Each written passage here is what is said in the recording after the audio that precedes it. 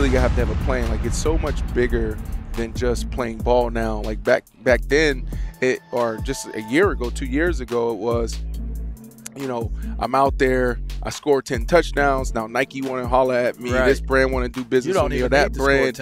And then we just sit back and we let them come in, you know, and it's like, all right, you know, yes, this deal makes sense to me. Right. Now we got to understand that this platform, we can really build an audience, and what you can do with the audience. There's going to be 450 billion spent in advertising this year.